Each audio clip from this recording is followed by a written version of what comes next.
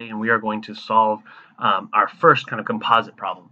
So let's go ahead and look at the situation that we have here. So we have a composite material, and our composite material is going to be composed of two materials. Our matrix material is going to be our epoxy. So this is our matrix material, kind of all the red here, and so that's going to be our epoxy. And our fiber in the blue here is going to be Kevlar. So the epoxy and the Kevlar have their own Young's modulus. We also have that the volume fraction of the fiber is going to be 0.1. The volume fraction of our matrix is going to be 0.9. There's going to be some stress in this 1-1 direction. That's 10 megapascals, stress in the 2-2 direction, and there's going to be some shear stress that we don't know yet. We also know that our nu 1-2 is equal to 0.2. Our G12 is equal to 0.2 GPa, and we also have this value of shear stress as well. So let's go ahead and we're going to go ahead and start basically tabulating these values. So let's go ahead and open up our Mathematica notebook. Unfortunately, we can't kind of work in this simultaneously. So let's go ahead and write down some of those values. So our E for Kevlar was 82 gigapascals, so 82 times 10 to the 9. I'm actually going to go ahead and let's bring up our notes here. So I'm going to go ahead and get into our correct notebook, get to lecture 14. Let's go ahead and solve out this problem right here, just like we had previously. So let's go ahead and have this side by side. So this is my Kevlar. I have my E of epoxy. That's going to be equal to 16, or actually, excuse me, 1 gigapascal, 10 to the 9. I also have my F of fiber is equal to 0.1. I have my F of the matrix, which is equal to 0.9. I have my nu 1-2, that's equal to 0.2. I've got my G12, it's equal to 0.2 times 10 to the 9. And I have also that my sig 11 is equal to 10 times 10 to the 6. My sig 22 is equal to 58 times 10 to the 6. And I also have that my gamma 1-2, my engineering shear strain is equal to 0.06. So let's go ahead and we need to solve for, there's 3 questions that are being asked here. So first, in this kind of stress state, what is our epsilon 1-1, 2-2, sigma 1-2? Then what's the angle for our principal stresses? And then what's our shear and engineering, our stress tensor and our shear tensor, exactly. Our strain tensor, excuse me, not shear. What is our stress and strain tensor at 27 degrees counterclockwise from this original stress state? So one of the first things when you're dealing with this problem is we need to kind of recreate this S matrix. So we know that S is equal to this 1 over E1, and then minus nu 2-1 divided by E2. Again, let's just go back. We're looking at the fiber direction, make sure that that is the case. So E11 is in our fiber direction. So that's exactly what we're looking at in this problem right here. So our fiber direction is along the 1-1 direction. So I am going to kind of go ahead. Let's continue working through this problem. So E2 and then 0. And we have minus nu 1-2 divided by E1, I believe it looks like. Yes, that is correct. And then 1 divided by E2. And then 0. And then finally 0, 0, G12, 1 over G12. So this is our compliance matrix. So we need to kind of solve, we're going to do some transformations in here. We need to get these values. So first thing we need to figure out what is E1 and E2. Well, those are just, again, E1 is the Young's modulus of the composite along the fiber direction. We have that equation, and we actually have that up here. So when we're pulling along our fiber direction, our E1 is going to be equal to the volume fraction of our fiber times E of our fiber, which is Kevlar, plus volume fraction of our matrix times E of epoxy. So that's E1. E2 is just going to be this other kind of nastier equation, 1 divided by FF divided by EF plus EF.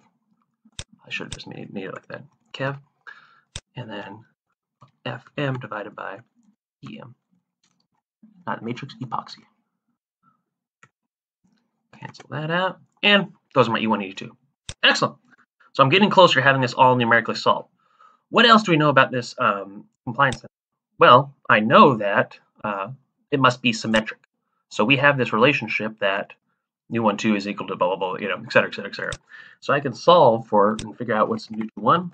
So solve, I want this must be equal to this. And I could solve for my nu2, 1.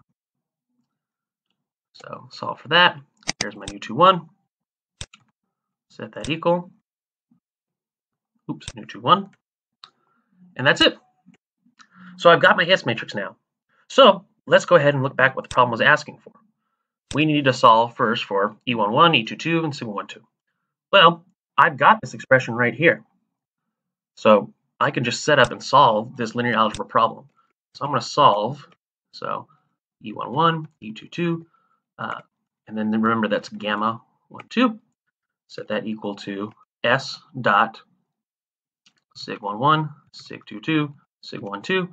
3 equations, 3 unknowns. So I want to solve for E11, E22, sig12. There we go. So this is my E11, this is my E22, this is my sig12. So I can go ahead and I'm going to go ahead and copy these out. Set those equal in this coordinate system. So that's that. This is this. And right here. 0.2, 10 to the 7th. Not set equal. There we go. Now, that's simply, that's all you can do. That's all you have to do. Again, a linear algebra problem at that point was to get everything set up correctly. Now the question's asking for, well, what's the rotation to get to our principal stresses, or principal stress and strain state?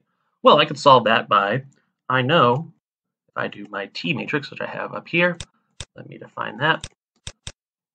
To get to my principal stress state, I know that my sig11, sig22, sig12, I know that I have to do T dot this. And then if I take the third component, 3, so, and I just solve for when does my shear stress equal to 0? So that's that third component. So when this is equal to 0, my value of theta, and you can see I get some of these values right here.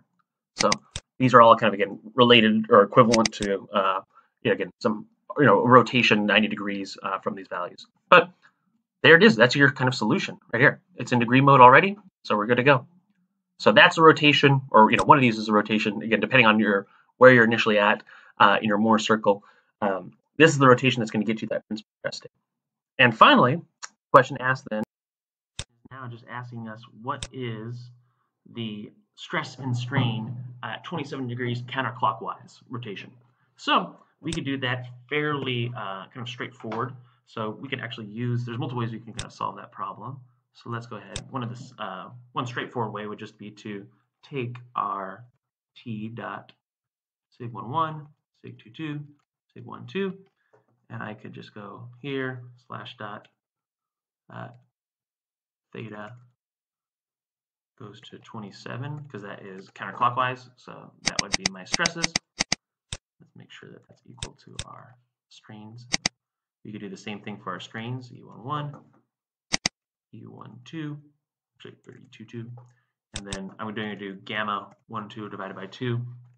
So that would be, again, my tensorial definition of strain. Or I could use this expression in here if I want to get my strain in the new direction and the stresses in the new direction. Actually, I can go ahead and calculate that out right now. So R dot T dot inverse R dot S dot inverse of T, and then our, look at these values right here. Those values, and then slash dot theta goes to 27. And you can see we recover those values. You can see this factor of 2 off because, again, this is giving us the gamma 12. But you can still see it's the same expression that we're kind of seeing here. So again, it depends on kind of what the question is asking you for, but that's how you can solve and basically confirm those answers. So hopefully that helps. We'll be doing some more composite problems coming up soon. So, but this is kind of the general format. So It's all going back to our basics of mechanics and linear algebra and solving these expressions. All right, I'll see you all in the next video. Thanks. Bye.